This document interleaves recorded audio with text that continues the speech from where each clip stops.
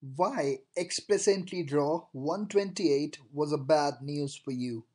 And by you, I mean all of those people who are waiting for the CRS draw to drop. All of those people who are waiting for their ITAs. Why was this draw a bad news for you? This draw was conducted on October 16th, and this was only for Federal Skilled Trades class. So, how does it actually affect you, and why does this become a bad news for you? We will discuss in a very short while. Stay tuned. Hey guys, I am Shitanshu from Dream Abroad, and I regularly upload Canadian immigration and lifestyle videos. So, if you haven't subscribed my channel yet, please click the subscribe button and press that bell icon so you don't miss any of my videos.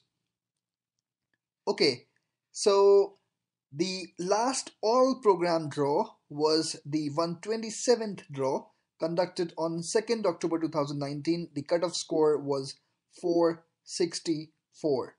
After that, on October 16th, exactly 14 days after the 127th draw, the 128th draw was conducted, which was basically only for Federal Skilled Trades class. Now, some people might not know, so I'll quickly explain what is it about. So basically, there are three different classes: Federal Skilled Trade class, Canadian Experience class, and Federal Skilled Workers. So basically, there are three different programs for which the ITAs are issued, and that is called an all-program draw.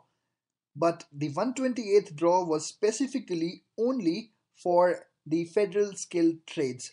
No problem, everything was fine, but the problem was in the placement of this draw. Now, this draw was conducted exactly 14 days after when an all program draw should have been conducted, which means that the next all program draw would happen probably this week, or you never know, maybe next week. More time between draws allows the pool to replenish with higher scoring candidates, which can have the effect of raising the minimum CRS score. Obviously, which would mean that the CRS score will definitely rise in the upcoming draws. So, definitely, the 128th draw was a bad news for you. If you don't believe what I have to say here, you can check the statistics. Let's see what the past has to say about it. So, just this year, a couple of months back, the 122nd draw was conducted. On 24th July, the cutoff score was 459. The 123rd draw was actually conducted 3 weeks after that, and the cutoff score for that draw was actually 7 points higher. Okay, so this was the effect of 3 weeks, 7 points higher. Now let's go back in time in the month of May itself. Similar thing happened. 116 draw was an all program draw. On 1st of May, 450 was the cutoff score at that point of time.